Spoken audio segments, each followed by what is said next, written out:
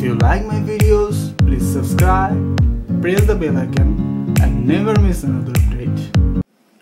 Hello viewers, welcome to FTorial. Lecture 41 এ আজকে আমরা hyperbola নিয়ে একটু আলোচনা করব।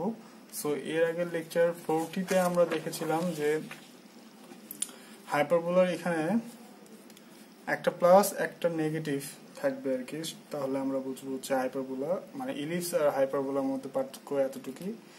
আর বাট এখানে যদি y এর আগে মাইনাস থাকে তাহলে হাইপারবোলাটা x এক্সিস এর বরাবর হবে আর কি, x এক্সিস এর সাথে প্যারালাল থাকবে আর কি।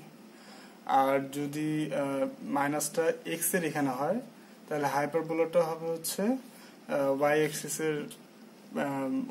এর দিকে আর কি, এই সাইডে y এক্সিস এর সাথে প্যারালাল থাকবে, y এক্সিস এর প্যারালাল। সো এটা আমরা আজকে দেখব।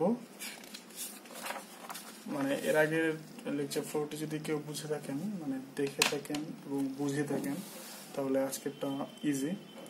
সো এটা হবে হচ্ছে জাস্ট এর আগেরটাতে ছিল হচ্ছে y এ হচ্ছে মাইনাস, এটা তো হচ্ছে x এর আগে মাইনাস যদি থাকে তাহলে হচ্ছে এই ধরনের হবে।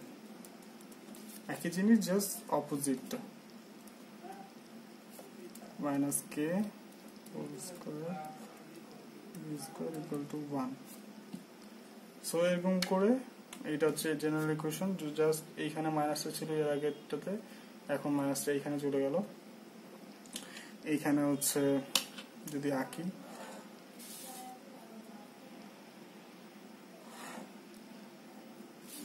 তাহলে ধরেন এখানে হচ্ছে HK পয়েন্ট ধরেন এখানে পাইলাম আমরা, তারপর একটা কাল্পনিক এক্সিস আঁকলাম। দেন এখানে হচ্ছে দেন আমরা এইভাবে হচ্ছে এটাও একটা কাল্পনিক আর কি, এটা হচ্ছে এখানে আর কি।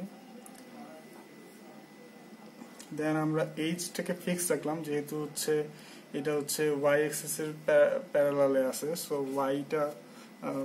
yটা চেঞ্জ হবে বাট x এর কোনো চেঞ্জ হবে না।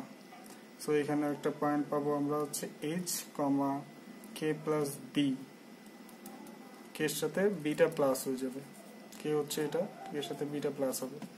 আবার এইদিকে হচ্ছে এইচটা ফিক্স, এইচটা কিন্তু এই লাইনে ফিক্সই থাকবে। এগুলো আমরা এর আগের লেকচারগুলোতে অনেক ভালোভাবে এক্সপ্লেইন করেছি। সো যাদের বুঝতে প্রবলেম হচ্ছে তারা আগের লেকচারগুলো একটু দেখে আসবেন। দেন এখানে হচ্ছে k এর সাথে বিটা মাইনাস হয়ে যাবে। সো আমরা দুটো পয়েন্ট পেয়ে গেলাম। এখন আমরা এইখান থেকে এরকম একটা প্যারাবোলা একটা হবে এখানে, আর এইখানে আরেকটা প্যারাবোলা হবে।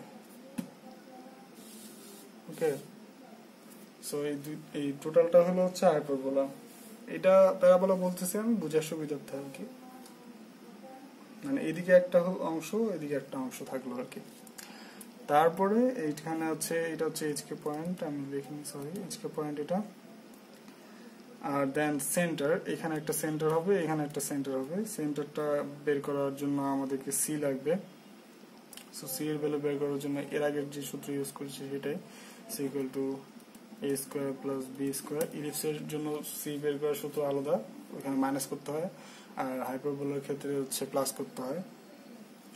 সো আপনারা যারা এর আগের লেকচারগুলো মিস করে এসেছেন তারা এর আগের লেকচারগুলো দেখে আসবেন। আমরা হচ্ছে লেকচার 34 থেকে প্যারাবোলা শুরু করেছি, প্যারাবোলা দেন প্যারাবোলা ইলিপস দেন হাইপারবোলা করছি। সো ওই লেকচারগুলোতে আমি অনেক ভালোভাবে এক্সপ্লেইন করেছি। সো দেন এখানে সেন্টারটা হবে হচ্ছে আমাদের এইচটা ফিক্স, কে এর সাথে এখানে বি মাইনাস হয়েছিল, এখানে হচ্ছে সিটা মাইনাস হবে। সো এটা, আর এখানে মাইনাসের জায়গায় প্লাস হবে, জাস্ট কে প্লাস সি। ওকে, সো সেম জিনিস এর আগে যেটা করেছি সেটাই। এটা হচ্ছে এই সাইডে ছিল, এটা এই সাইডে ছিল, মানে সো যেহেতু এই সাইডে ছিল মানে এক্স এর প্যারালাল ছিল, এখানে হচ্ছে y এর সামনে মাইনাসটা ছিল।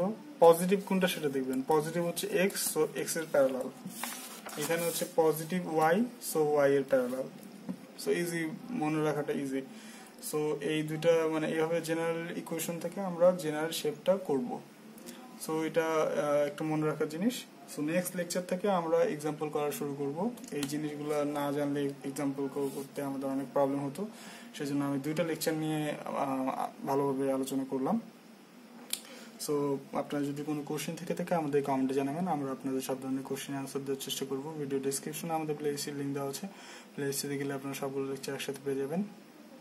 আপনারা যারা আমাদের চ্যানেল এখন সাবস্ক্রাইব করেনি, আমাদের চ্যানেলটি সাবস্ক্রাইব করে আমাদের সাথে থাকবেন। পরবর্তী লেকচার দেখার আমন্ত্রণ রইল। ধন্যবাদ।